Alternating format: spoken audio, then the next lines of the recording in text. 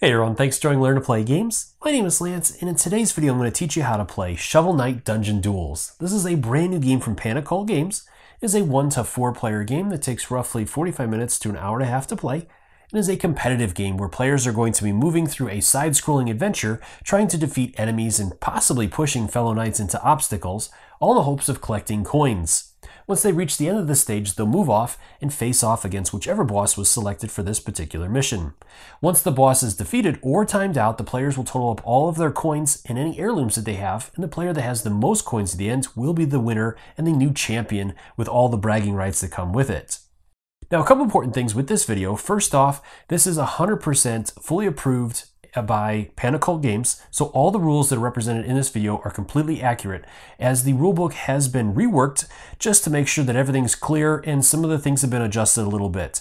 So some of the things might not be exactly the same as the rulebook, but everything in here, all the rules that are presented in this video are 100% accurate and will reflect the new rulebook when it is released on PDF on Panda Cult's website later on, close to the release of this video.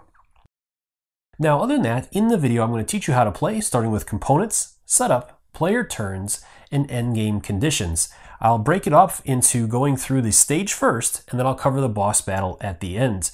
Now, I'm also going to be making a second video covering each one of the bosses and their stages, as each boss has their own special set of stage tiles that has some different rules and different adjustments. So I'm going to cover a separate video of that, so this one isn't super long. And then I'll also cover the expansion that you can pick up as well for the Wandering Travelers.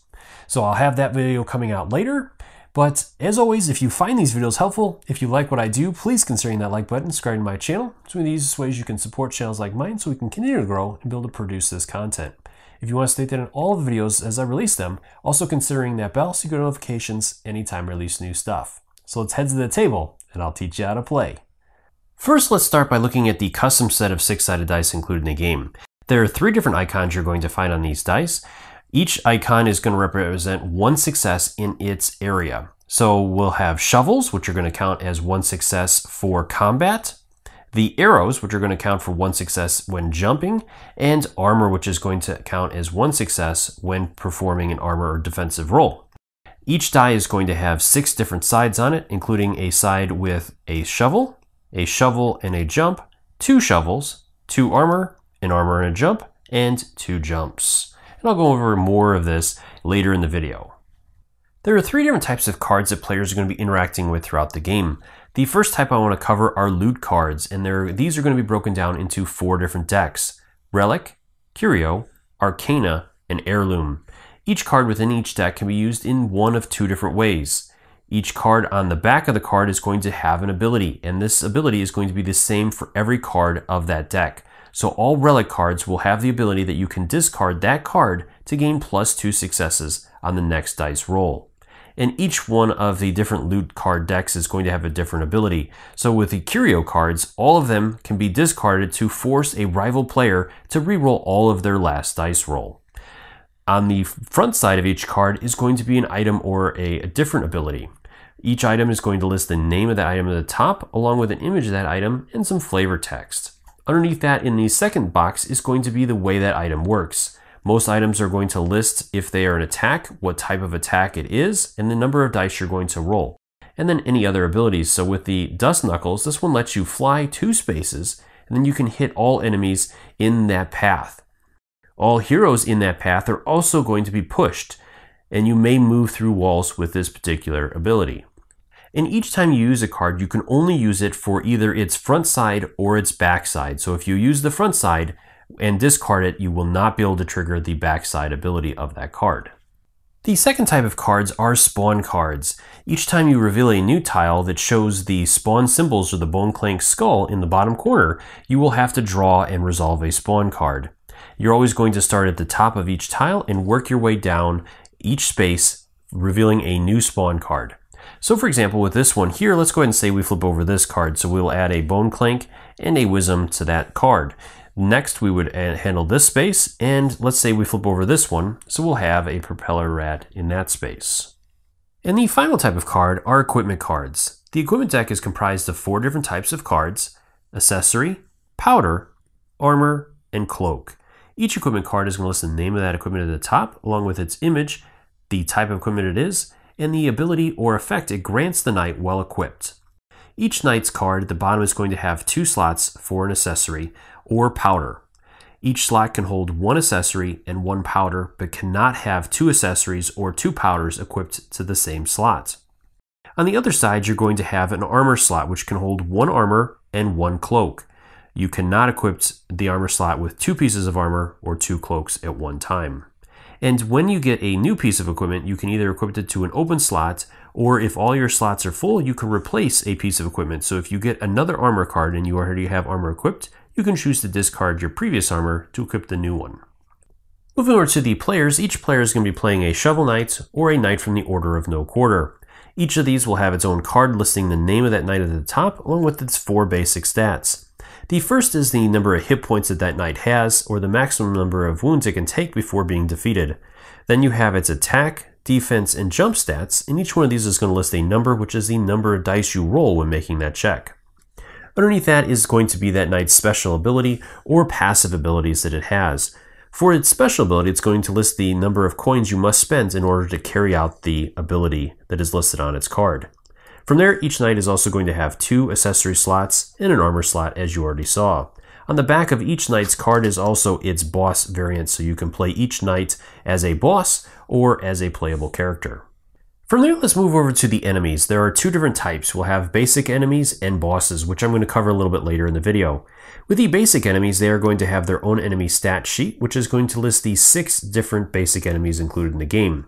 Each one of these will have its own section. It's going to list the name of that enemy, along with its 4 basic stats, which are the number of hit points that enemy has, its attack and defense, and then when defeated, the number of coins that it will give the knights that defeats it. Underneath that is going to be the type of attack that the enemy performs, whether it is a melee or ranged attack, and any special abilities that that enemy has. To set up the game, first place the tile track out in the middle of the board, and you can also place out all of the basic enemies that you'll be using for the game and their enemy stat sheet. For player setup, each player will choose a knight that they want to play as and gather that knight's stat card, along with its miniature and 3 coins. Next, go ahead and choose a starting player, and you can do this in any manner you want to, whether it's the player that played Shovel Knight last, or the player that used the shovel, or any other method you choose. Whoever you choose, they're going to receive the first player marker, so I'm going to go ahead and have Shovel Knight be the starting player. That player will choose the boss that players will be facing, or collectively you can choose the boss you wish to face. For this game, I'm going to go ahead and go up against King Knight, so you'll go ahead and take his card and place it off to the side, along with his boss miniature, a health track tile, and you can also grab his AI deck and shuffle that up and also place that off to the side. Then you can place out all the rest of the tokens you'll be using for the game, along with the dice out so that all players can reach them.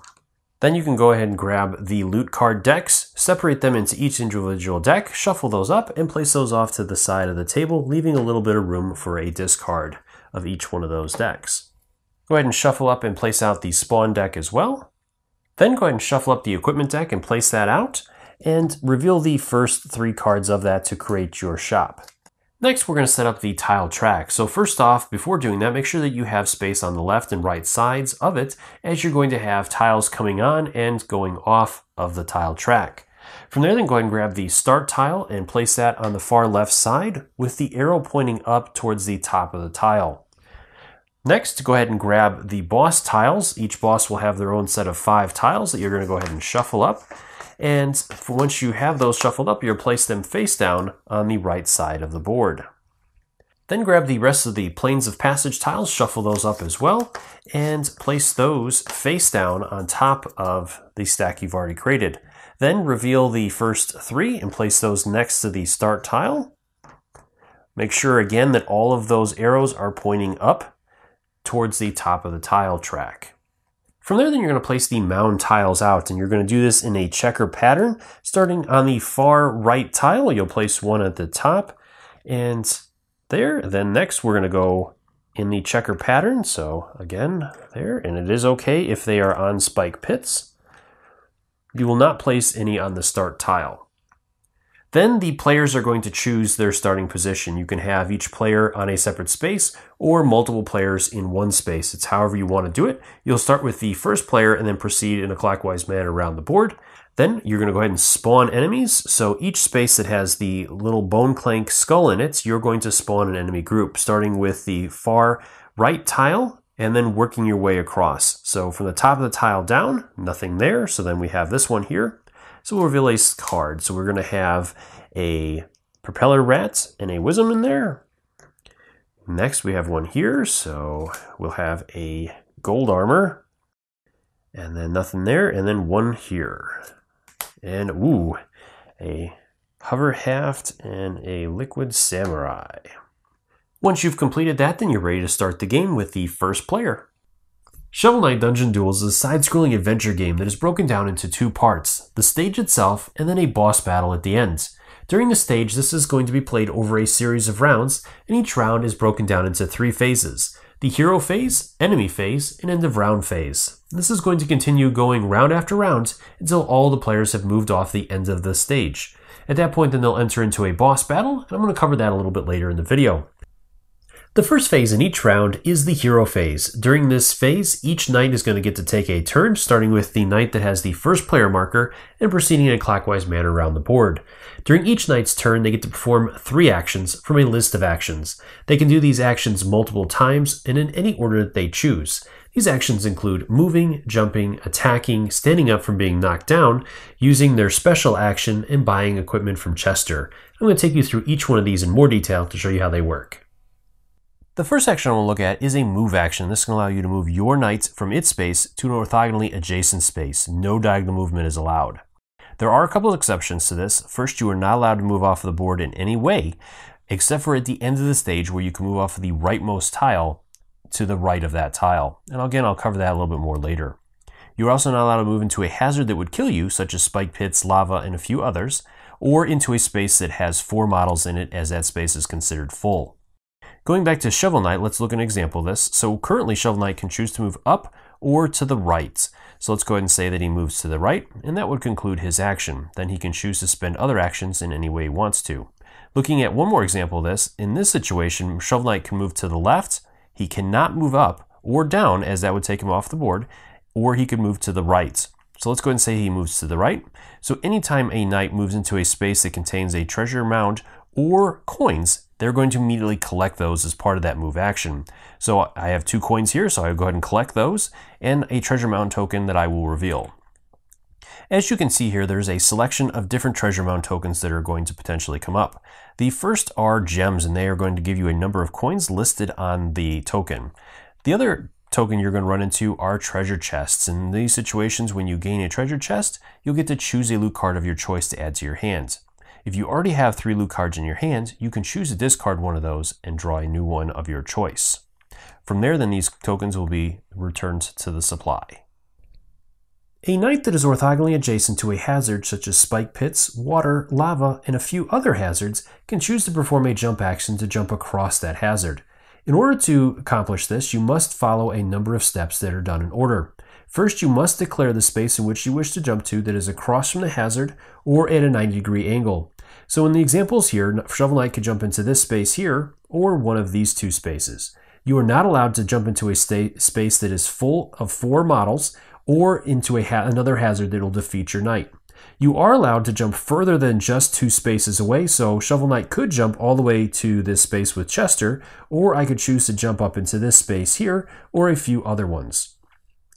Once you've chosen your space, you're going to count the number of spaces away that is. So let's go ahead and say that I wish to jump into this space here. I'm going to count away from my knight, 1, 2, so it's 2 spaces away. So I need at least 2 successes to accomplish this jump.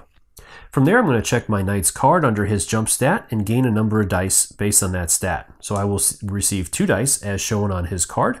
Then I'm going to consult his relic or his loot cards and any accessories or anything he has equipped to see if I gain any bonus dice. At this point, if you have a relic card, you must choose to use that card before you roll if you want to get the +2 successes on that card. But you do not have to. From there, you're going to go ahead and roll your dice. From there are two different results you're going to get. If you roll at least enough arrows to equal the number of successes you need or more, then you're going to make it to the space that you designated. So in this example, I needed 2 successes and I rolled 2 arrows. So I get to move my knight into that space. Now, even if I would have rolled more successes than I needed to, I will only land in the designated space that I designated. I cannot choose to move farther if I rolled more symbols. Any hazard that I jump over that contains coins or mound tokens, I will receive as well. So there is a mound token here, so I am going to receive 1 loot card of my choice. So I'm going to go ahead and take a relic card and gain that. Then this will be returned to the supply. Now, the other type of effect that you might run into is, let's say you don't roll enough successes. In that situation, you are going to fall into the first hazard you are jumping over. So if you are jumping over multiple hazards, the first one that you jump over is the one that you would fall into and are defeated. There are 3 different ways a knight can be defeated. If a knight falls into a hazard that defeats it, if it receives enough hit points equal to its health, or when the tiles slide, if it is on the leftmost tile, then it is defeated. In all 3 of these situations, the knight model is removed from the board and placed on their board. Then they will lose half of their gold rounded down. If it is because of a tile shift, and that gold is returned to the bank. Otherwise, if it is due to a hazard or their health, they're going to lose half of their coins rounded down, and they're going to be placed on that hazard or onto the space that they were defeated in. It is always going to go into the first hazard they are jumping over, so if you're jumping over multiple hazards, it'll be the first one that you jump over. From there, then you will gain a loot card of your choice up to the maximum of 3 loot cards into your hand. If you already have 3, you can choose to discard a card beforehand to gain a different one. So going back to our previous example, if Shovel Knight rolls less arrows than he needed, he is going to fall into that spike pit and be defeated. His model would be removed, and he would place 2 coins in that spike pit, and then again he would gain a loot card. An attack action is going to allow you to attack basic enemies, bosses, and fellow knights. And depending upon your target, this is going to work in 2 different ways. So I'm going to break this into 2 sections. First, let's look at basic enemies and bosses as they work the same way, and your goal there is to do damage to defeat that enemy or boss to gain coins. In this example, let's go ahead and look at Shovel Knight, and let's go ahead and say that he wants to target one of these enemies. First, he must be in range of his attack type, so with melee attacks, you must be in the same space as your target. With ranged attacks, you can be in a straight line from your target in orthogonal directions. So with Shovel Knight, let's go ahead and say that he's in this space here. If he has a melee attack, he can target any model in his space. If he had a ranged attack, he could target any model in his space or any model in a straight line. Now, walls and full spaces, or any space that has 4 models in it, are going to block line of sight. So you will not be able to make an attack on anything past that space if there is a full space. So in this example, Shovel Knight has a melee attack, so he can choose one of these 2 targets, either the propeller rat or the bone clank, to target an attack. So let's go ahead and say that he's attacking this bone clank here. From there, then he's going to reference his card, and as you can see, his attack value is 3, so he's going to gain 3 dice for that. He'll also check any equipment that he has equipped currently or any loot cards that he wishes to spend for this attack. I don't have any currently, so I'm not going to do that, so I'm simply going to roll the dice. And then I'm going to count up the number of shovels that I rolled. In this example, I did very well with 4 shovels. From there, then I'm going to reference the enemy's card. So as you can see here, the Bone Clank has 2 health and no defense. If he had any defense, for each defense he had, he would remove one of these shovel successes. Then you will compare that. If you do enough damage to eliminate the enemy, you'll remove him from the board and gain a number of coins as shown on his reference. Bone Clanks are worth 2, so I'll gain 2 coins for that. If you don't do enough damage to your enemy, so let's go ahead and say that I only rolled 1 shovel, then I would add 1 wound to his base. And then I could try to attack him again if I had any other attack or any other actions to perform. The other type of attack is against a fellow knight. In these situations, you are not trying to do damage, as that would not be chivalrous. Instead, you're trying to push them into an orthogonally adjacent space. So with this example, Shovel Knight is noticed that Plague Knight is doing very well with 6 coins. He doesn't really like that, so he wants to do something about it. So he's going to go ahead and attack Plague Knight. From there, this is going to work just like any other attack. First, you must meet the requirements of the attack type that you have. With Shovel Knight, he has a melee attack, so he must be in the same space as his target in order to attack his target. If he had a ranged attack, he could be in the same space or in a straight line. Walls and full spaces are going to block line of sight. From there, he's going to reference his card and gain a number of dice as shown on there. He's also going to reference any equipment that he has or loot cards that he wishes to use to add additional dice to this roll. Then he'll roll the dice and total up the number of shovels that he rolled.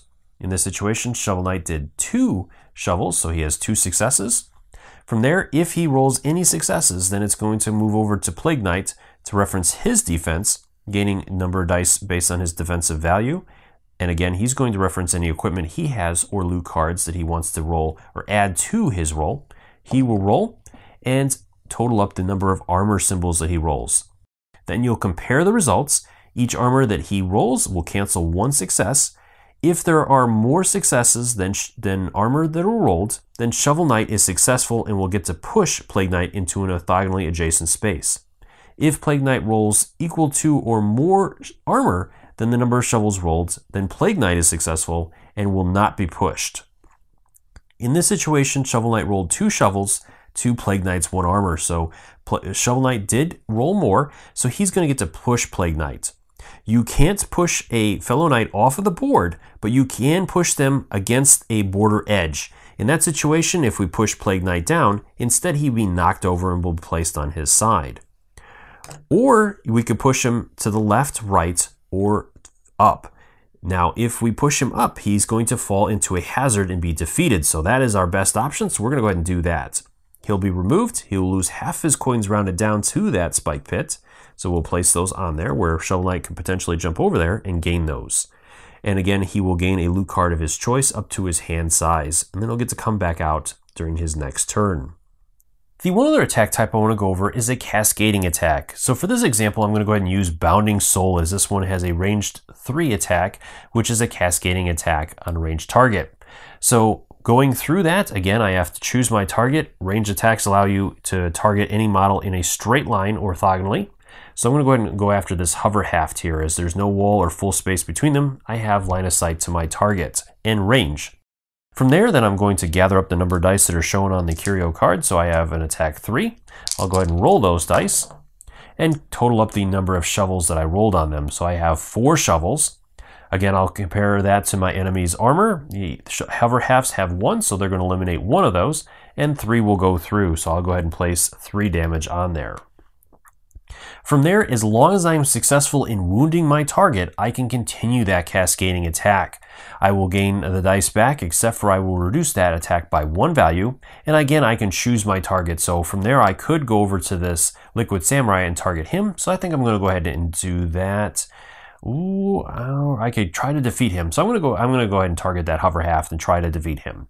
So from there, again, I'll roll my dice and compare the results. The hover haft has 1 armor, so it's going to eliminate 1 of those, but 1 will get through, and I will eliminate him and gain the coins for that.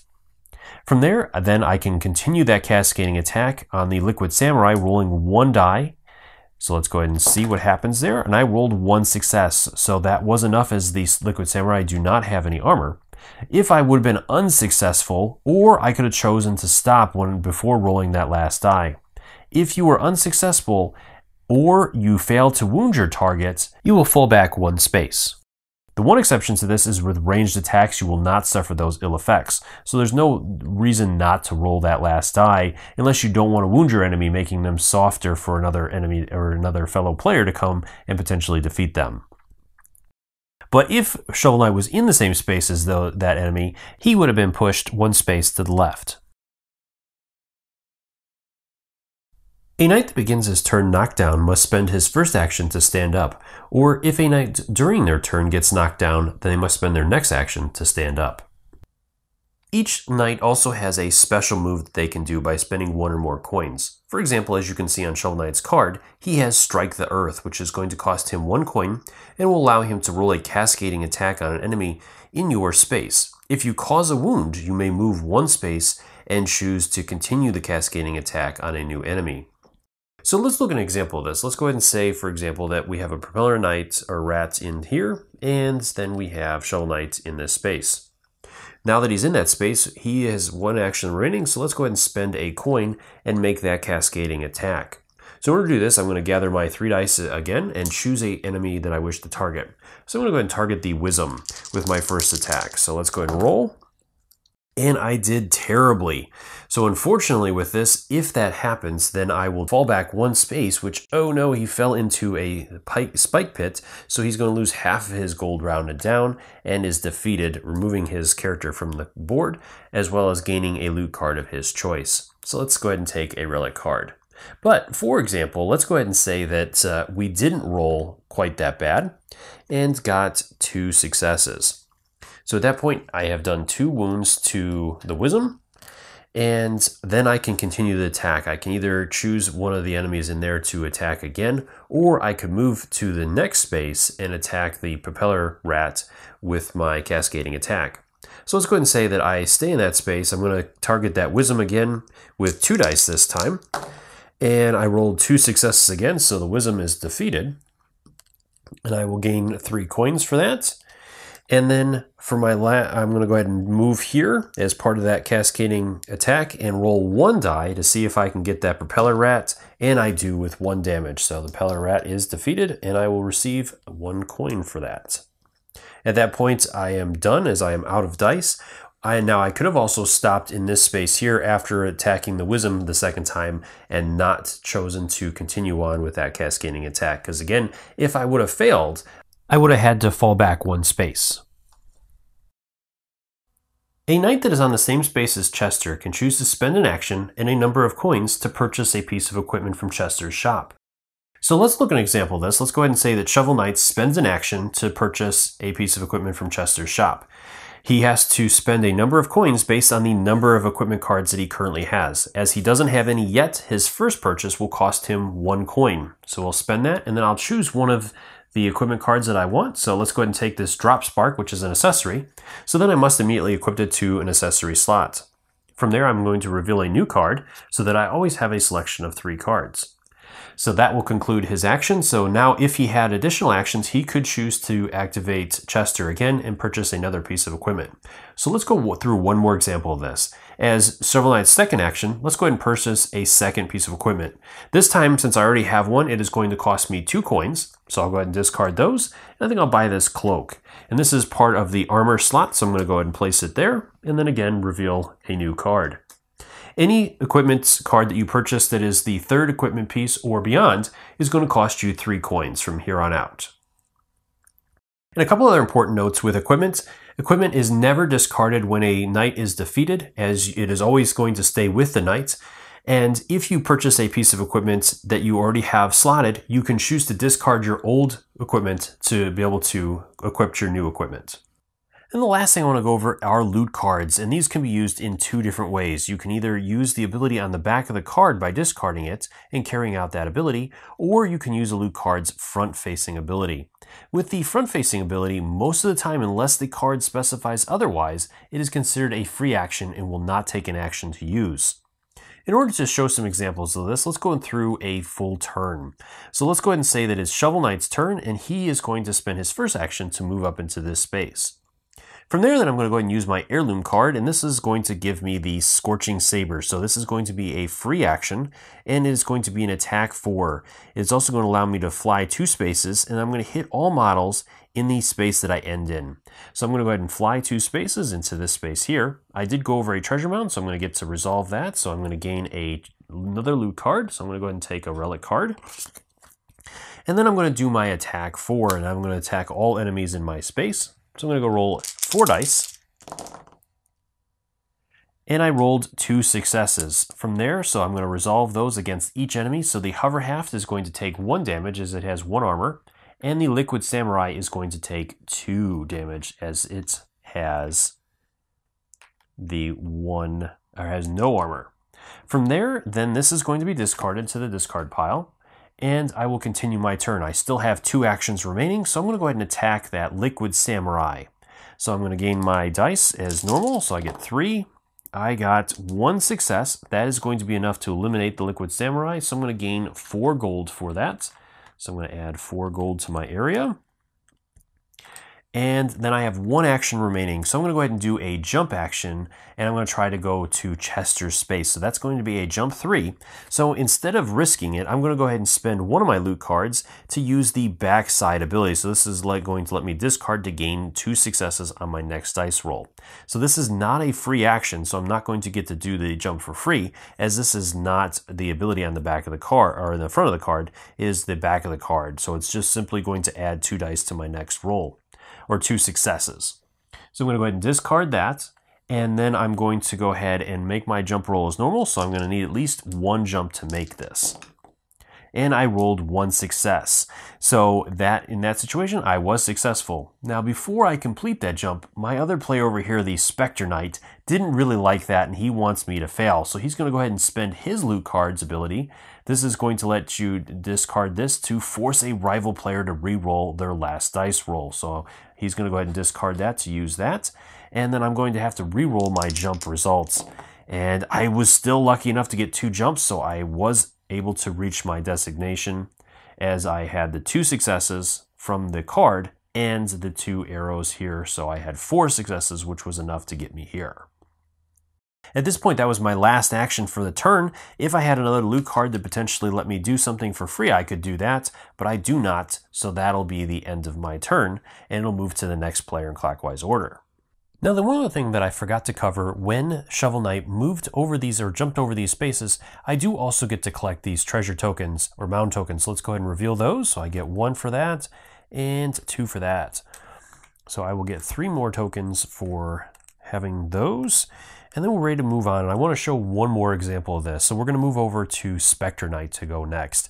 Before getting into Spectre Knight's turn, I do also want to cover what happens when a knight starts the turn and they've been defeated. So let's go ahead and say, for whatever reason, that Spectre Knight had been defeated in some way, and so now we're ready to move into Spectre Knight's turn. So when a knight has been defeated in a previous turn, at the beginning of their turn, they're going to choose a space on the leftmost space to go. Now, you cannot choose a hazard space or a space that is full or has 4 models in it, but other than that, you will be able to choose a space. Now, if all of the leftmost spaces are full or have hazards on them, then you'll move over to the next space that is the leftmost space, and you'll continue doing this until there's a valid space to go. With this being a starting tile, we have plenty of spaces to choose from, so I'm going to go ahead and place Spectre Knight here. From there, then we're ready to move into Spectre Knight's turn, where you're going to get to take the 3 actions with Spectre Knight as normal. So first off, let's go ahead and take a look at Spectre Knight's special ability. So we're going to go ahead and spend the 2 coins as shown on his card, and then we're going to carry out the action on that card. So with this, Spectre Knight must move 1 space. So we're going to go ahead and move Spectre Knight 1 space, and then attack a model in that space. So we must meet those conditions first before being able to carry this out. And then if we wound that model, then we can repeat this action. Unfortunately, there aren't any other models that Spectre Knight's going to be able to move directly into, so it's pretty much just going to be able to, this 1 attack, just so that I could move in and save that extra action. So now I'm going to go ahead and roll Spectre Knight's dice. He's going to get 4 dice for this, and let's see what we get here. And we did terrible. I was blocking armor for days. Let's go ahead and say, for the sake of this example though, that Spectre Knights rolled much better. So let's go ahead and say that we got this result here. So again, with the propeller, the hover haft, it does have 1 armor, so it's going to eliminate 1, but we ended up doing 4 more damage, and it already had taken a wound as well, so it has been defeated. So we'll go ahead and remove that. And then with the hover haft, it's worth 4 gold, so I'm just going to change in this for that. All right, from there, then Spectre Knight has 2 actions remaining, so I'm going to go ahead and try to do a jump action. I'm going to go ahead and try to jump into this space here. So with the Spectre Knight, I get 2 dice, and I need a jump of 2. And I got it, so I'm going to go ahead and move in here. And then as my last action, I will... I think I'm just going to simply move into this space here. And then I get 5 more gold for that, so that was very successful for Spectre Knight. And that is the end of his turn. So from here, then we move over to the next knight to go in clockwise order. Alright, so at this point I went ahead and took Plague Knight's turn off camera, so we're ready to move into the next phase of the round, which is the enemy phase. So this is going to have a specific order in which it's done. So first off, all of the enemies are going to move, starting with the Liquid Samurai and working your way through this chart as you can see here. So before doing that, we do have the hover half that has a special ability which says that it is going to push heroes in the row back one space before the enemy phase. So poor Spectre Knight is going to be pushed one space to the left. From there, then we're going to go ahead and resolve the rest of this. So each one of our enemies is going to move, starting with the hover half. He's going to move forward one space to get him into contact with the closest knight. Then we're going to work our way down from there. So next is going to be the gold armor that's going to move, and he is tied for distance between these two knights as he's a melee enemy. So then we're going to compare the knight's gold, and unfortunately Shovel Knight has more gold at this point, so the gold armor is going to move up and face him. Then the propeller rat is going to move, and the wisdom will stay here as he already has range to the Plague Knight. Then you're going to resolve each enemy's attack if it is in the same space as a knight. If it is a melee enemy, if it's a ranged enemy, it has a range as far as it can see in a straight line towards that knight. And then you're going to resolve all enemies' attacks at once. So if you have multiple enemies attacking a fellow knight, then they have to resolve all of that damage in one go. So for that example, let's go ahead and work our way down. So we have the hover half attacking Spectre Knight first. The hover half does 2 damage. It does not roll dice.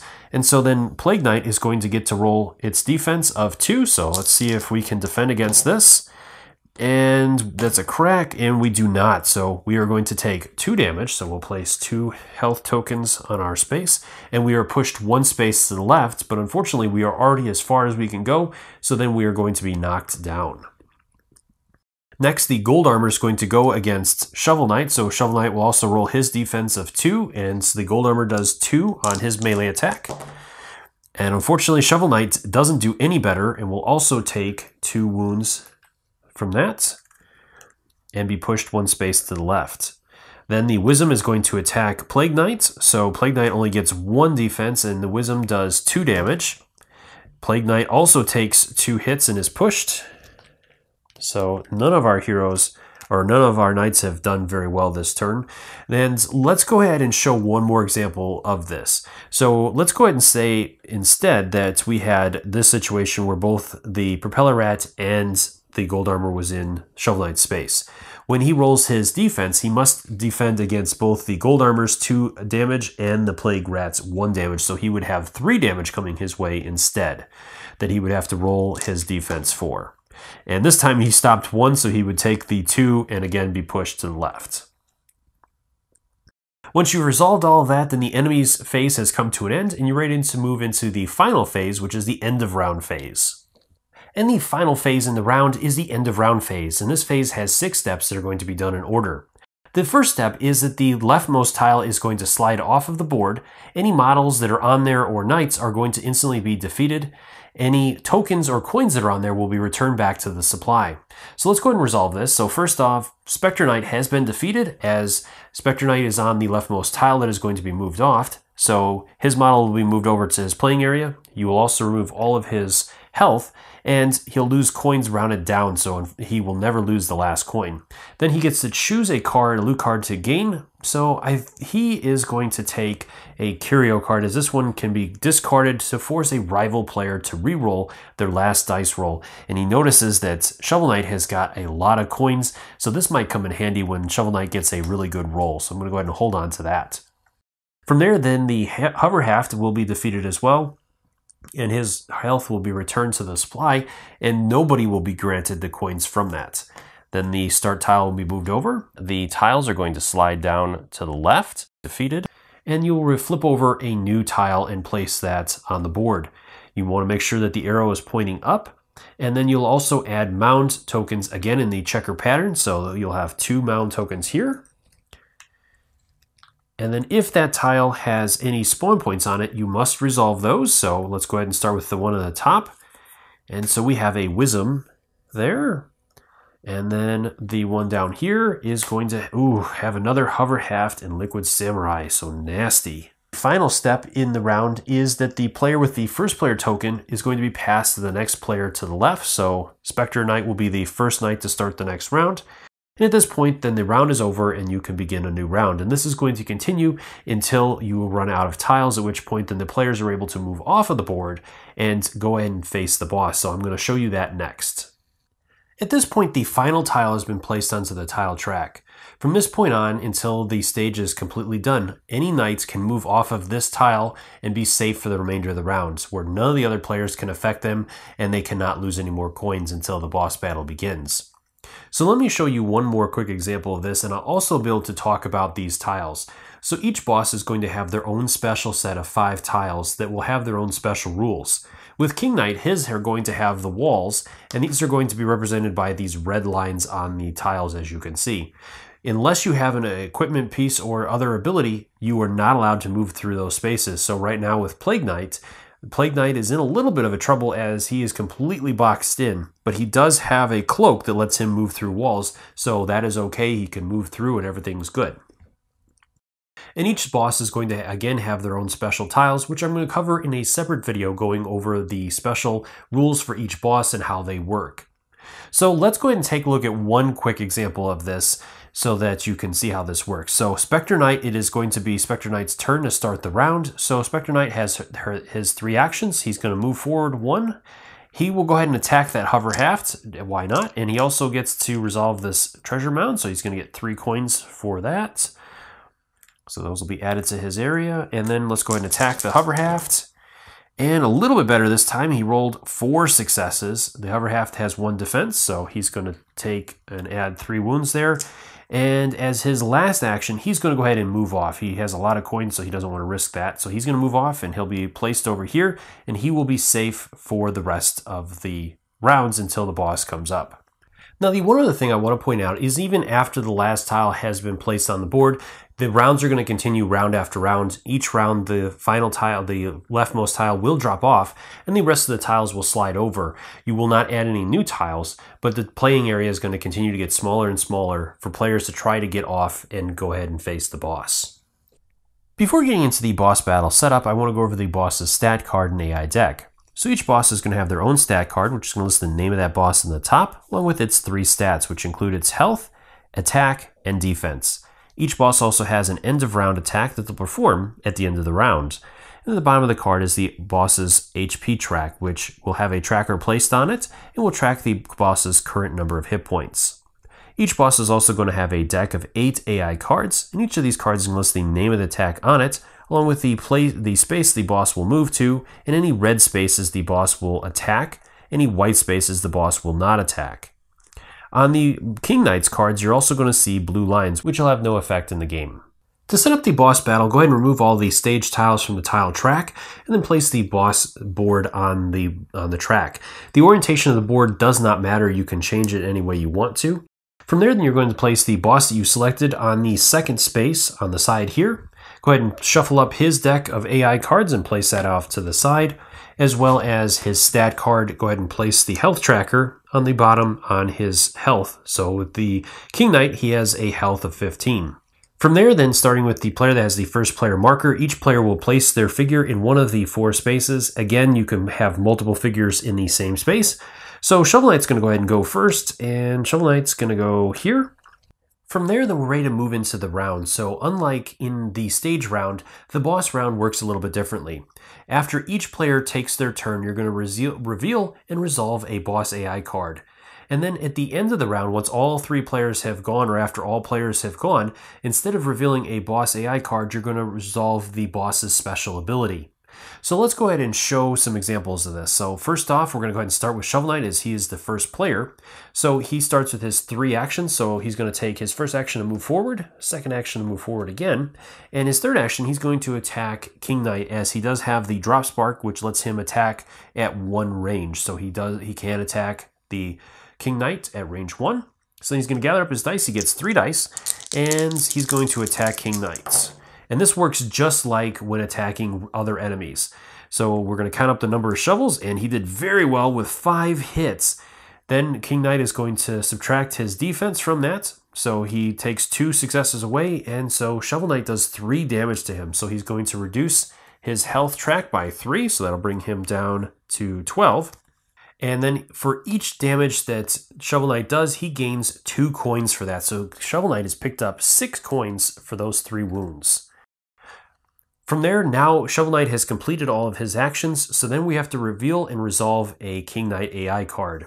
So again, with these, you're going to orientate it so that the text is pointing up towards the top of the tile, and then the card is going to show where King Knight is going to move. So as you can see here, King Knight will move into this space here, and then every red space, King Knight is going to attack with 2 attack, with his attack stat. So with this chart, Shovel Knight has been hit, and the other 2 knights are safe at this point as they are in a white space, so King Knight will not attack that. So Shovel Knight is going to take an attack of 2. He gets to roll his defense of 2 as well, so let's see if he can defend against it. He did not, so for each point of damage he takes, he has to drop a coin in that space, and then he is also going to be pushed 1 space to the left. Again, if you are pushed off of the board, you will not be able to be pushed off the board, but you will be knocked down instead. So if Shovel Knight was here and was attacked, he would be pushed and knocked down. So instead, he was there. The other important thing that I want to point out is if you are knocked down, so let's say that Shovel Knight was here and knocked down, during his next turn, when he stands up, any coins that are in his space are immediately collected by him. So he was not, though, so let's go ahead and place this back here. From there, then it would move over to the next player to go. So Spectre Knight would be the first one or the next one to go in order. So let's go ahead and skip through Spectre Knight's turn and say that, let's go ahead and reveal the card. So this one again will have us move King Knight and attack all of these spaces. So now Spectre Knight and Plague Knight would take hits, so they would have to resolve their stuff.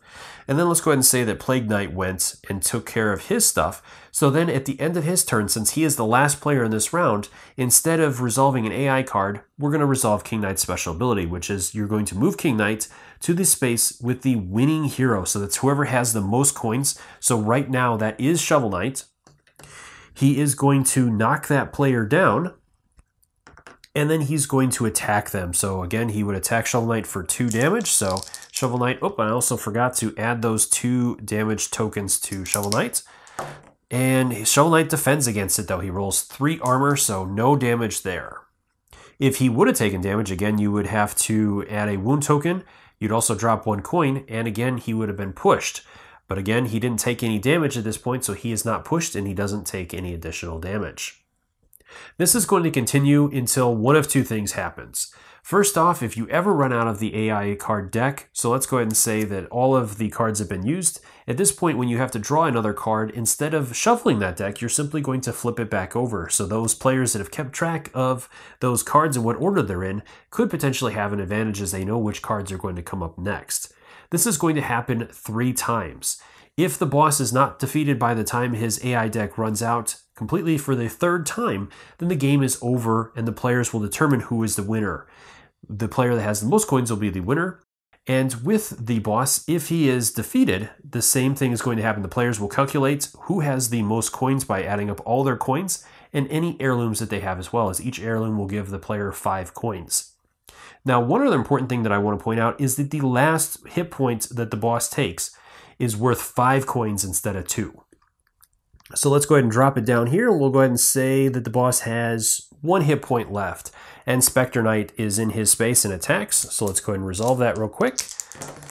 And Spectre Knight rolls 3 hits, so just enough as King Knight takes 2 for his defense. 1 goes through. So Spectre Knight did the last point of damage, and so King Knight has been defeated. He will receive 5 gold coins for that last point of damage. And then again, the players will total up their coins, and whoever has the most will be the winner of the game. Well, I hope you found this video helpful. If you have any questions or comments, please leave those in the comment section below and I'll do my best to answer them. And also keep in mind that I will have an additional video coming out covering each one of the bosses. So if you have specific questions about them, also leave your questions in the comments below and I'll make sure to address those during the next video that I put out for those. And in that one, again, I will cover all of the bosses that are included in the game. As always, thank you so much for taking the time to watch my videos and leave me feedback on them. I do really appreciate and take into account everything you say to make the best possible videos. Until next time, I'll see you later.